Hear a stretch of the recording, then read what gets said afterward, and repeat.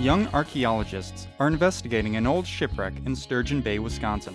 Students from East Carolina University are conducting an archaeological survey on a shipwreck that may prove to be the first self-unloading schooner barge in the world. Self-unloaders saved time and money by eliminating manual labor. Caitlin Zant is an ECU student and one of many who are surveying the wreck. The team's work was supported by Wisconsin Sea Grant.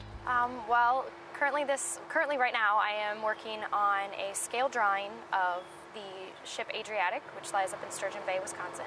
We had a 3-week-long field school up there with about 17 students from East Carolina University, and we worked on drawing the ship underwater, and then we brought that up and created a scale drawing of it on graph paper. Zant will then nominate the wreck to the National Register of Historic Places. It may surprise some people that Wisconsin has more than 52 vessels listed on the National Register. That's more than any other state. We went in believing this to be Adriatic, and it is a schooner barge that was built in 1889 by James Davidson out of West Bay City, Michigan.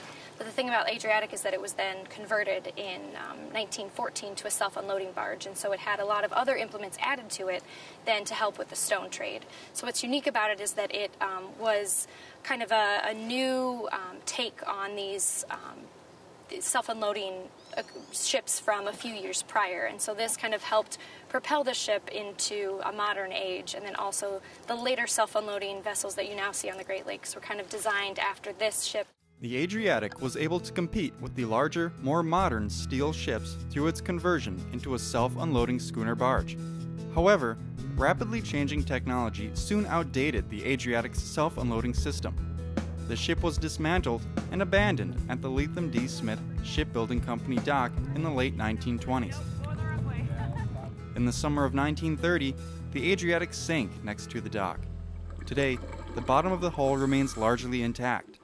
The ECU students worked as a team to document this historically important vessel. What, 15 or 16 in this case for the side? 16. And the way we started was each student had a 10 by 10 foot section of the shipwreck to draw underneath the water on a sheet that's called mylar, and then we took that and compiled all of those together onto a scale drawing of this ship in pencil on graph paper. And so this is about a 10-foot long drawing because the ship itself is 202 feet long. So it was quite big and quite large. Zant tackles the final chapter in mapping the Adriatic. It's a tedious process called stippling. Then we do the process of stippling, which is about 1,000 tiny little dots all over the shipwreck. Using the stippling, we are able to kind of show what parts of the ship are farther away from the bottom of the bay or closer to the bottom of the bay, or that have where the sand has accumulated as opposed to where it's uncovered. And so it kind of gives a very detailed version of what the ship actually looks like on the floor of Sturgeon Bay.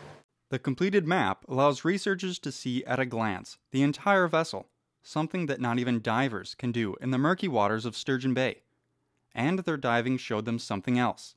And so we found a couple of gears off to the side of the wreck, and also some metal pieces that we believe to be part of the unloading system laying in the middle of the ship as well. And so that was probably one of the most interesting things to find on the ship, and that it kind of helped us identify the ship itself and kind of see how it relates to other Davidson vessels as well. For more information on Caitlin Zant and her experience with Wisconsin Sea Grant, visit the For Students section of seagrant.wisc.edu. The field school was funded by Wisconsin Sea Grant and facilitated by the Wisconsin Historical Society.